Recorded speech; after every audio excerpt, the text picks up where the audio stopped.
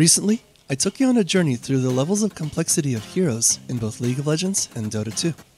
After that was done, I thought I could do the same for items, but as I dove deeper into the task, I found out it's just not that simple. Come with me on another wacky adventure through game design, and I will show you the world of items.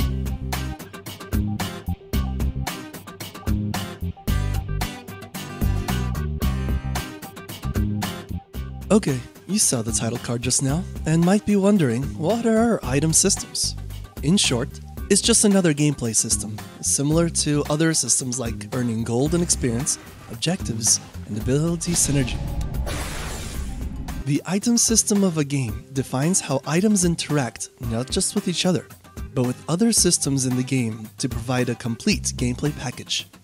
Things like how the item augments your hero power, the ease or difficulty of using an item, gold and space efficiency, all contribute to how the item system functions. Though the item systems of League and Dota are extremely different, they do share a few key similarities. In both games, you're limited to 6 basic item slots and 1 unique bonus slot, restricting the upper bounds of gained power from items.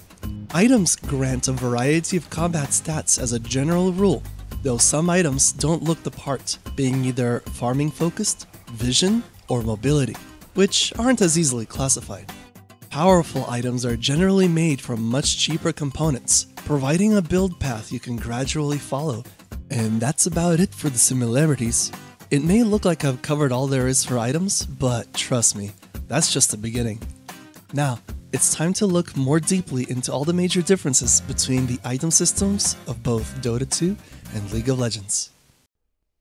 Item progression. For both games, the more expensive an item, the stronger and more focused it becomes. Many small general-purpose items can build into special-purpose endgame pieces. The difference here is that League's items tend to retain their gold efficiency for base stats as they get more expensive, while Dota's item system results in expensive items dramatically losing gold efficiency with price. In Dota, the most stats-efficient item, the Ironwood Branch, is also the cheapest at 50 gold for 1 strength, agility, and intelligence, or in general terms, about a 2% increase in almost every combat stat. Meanwhile, at just over 5,000 gold sits a stat item granting 22 in each stat, plus some health and mana. Not counting item unique effects, this is an efficiency loss of over 70%. In League, completed items tend to retain the stats of their components. Thus, you're greatly incentivized to rush complete items in League of Legends almost every time. Even expensive item examples like Gale Force and Heartsteel retain 100% base stats efficiency. When playing Dota, you instead want to fill out your inventory with cheap, efficient items, then gradually upgrade or replace them into your late game build. The crazy cost and efficiency in Dota is the price paid for space efficiency in your inventory. Otherwise, people would just buy nothing but iron branches for the whole game. Item power. In both games, items are purchased to grant you and your team more power. The difference is with what power looks like. League of Legends has 2 major scaling stats, that being ability power and attack damage, or AP and AD for short. When you buy an item that grants one of these 2 stats, any abilities of the holder that scale with that stat get stronger, usually providing more healing, shielding, or damage.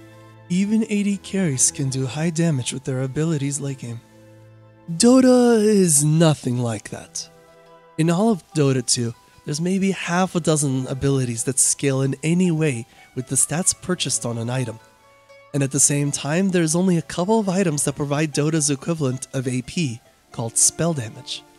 In Dota, your abilities get maxed out with levels alone, as opposed to both requiring levels and items, as is the case in League of Legends. So then, if your abilities are already as strong as they're likely to get, what do you buy items for? Well, you buy more abilities, of course. More on that later on in my next video. Item roles. The roles of heroes in both games is pretty similar when it comes to team fighting. You got the tanks, The DPS, assassins, supports, initiators, you get the idea. In each game, there are items you can buy to make you better at your combat role. Though the roles in Dota can vary and heroes like to multi-class. To look at how item design caters to their intended roles, it's best to visualize a filtering grid for buying an item. League's item filtering grid is pretty straightforward. First, the item can be filtered by their scaling stat. Next, you check for whether you want high values of the stat, if you want defense, or if you value utility. Every connection between group A and B represents one or more items. In the last step, you can choose an item based on the unique effect you are after. Often, changing any of the stages results in a clear item to buy for your needs. This system can feel a bit formulaic and sometimes stifling for creative builds, but it's also a way to easily choose an item based on unfamiliar situations. Dota's filtering grid looks a bit sillier. Instead of AP, AD, and null, you have a Boolean classification of does it require auto attacks, yes or no? Next to this, you have the classification of can it be used on allies, yes or no? There are usually 2 supports on each team instead of 1, so it's normal to see twice as many support favoring items in Dota as there are in League. The last Boolean is actually if you want the item to make you tanky or if you don't care.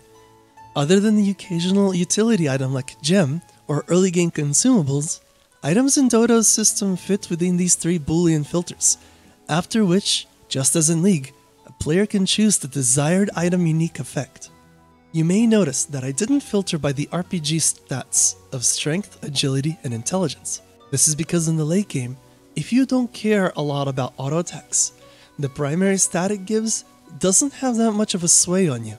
You might want a Heart of Tarask, a strength item on agility carries for pure tankiness. You might want to go Shiva's Guard on the tank for the attack speed slow, even though it gives intelligence. And you might even choose items without RPG stats. In the late game, there's a lot of focus on item unique passives and actives in Dota. Things can get wild. Okay, this video has already gotten really long and technical. Give me a sub or a like or something, because in the next video, I'll be comparing item actives and passives. That should close out this item comparison mini-series, and should be a fun time. Especially if you're a League player, trust me, you do want to check it out when it comes out. For now, thanks for coming and sticking through it to the end. I'll see you around. Laters.